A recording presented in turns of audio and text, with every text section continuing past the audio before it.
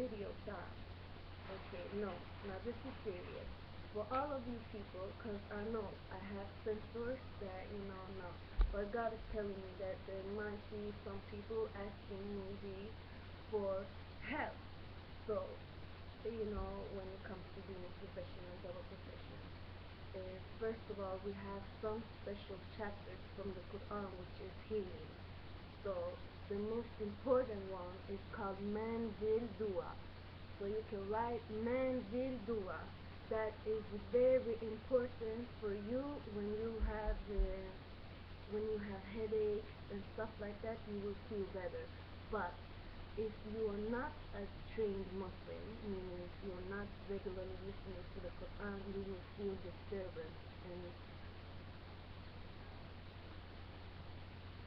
this is sign on that you have,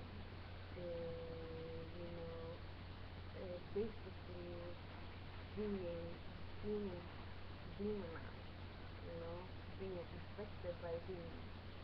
So also there is another, Quran, verses that you can listen to, which is called Rukiya. And Rukiya is mostly done by someone very highly educated in Islam, which is called a sheikh. And a sheikh is basically like the Muslim priest. He will put his hand on your forehead while you are having your, just, arms, everything covered, and he will read this Quran, the Ruqiyya, on your head. And when he does this, he can talk to the demons inside of you, and they will say, I am here sent from this and this person to make you this and this. You understand? And also, if you are very much praying to God, you can have that talent that when you are speaking to God and you are listening to the Quran, you must listen to the Quran when speaking to God mostly, or you are reciting the Quran inside of you, because it's God. You have to have His words around.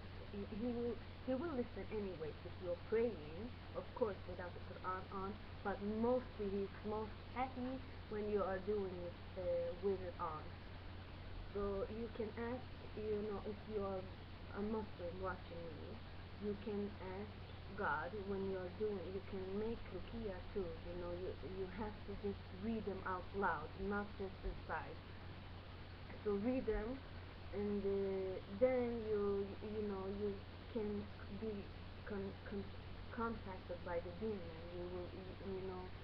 There is times where the demon will come and say, yes, I am here because this girl's father has sent me here to make her stupid. Simple. And then you must say to the demon, go back to him, go to him and make him stupid, or if you stay here, you will hear the Quran and you will burn. So there is demons which are very much, hard to get rid of. They will be coming back very stubborn. So they will be coming here and say, no, I don't want to go, because if I go back to him, he will kill me. Then you have to say, well, I'm going to read the Quran anyways, and you're going to be killed anyways, because I'm a believer of God, and you are also a creation of God, and if you don't bow down, you will die. So basically, the demon has no choice but to disappear, and God will take the demon away if you are lucky, inshallah. So inshallah means if God wills.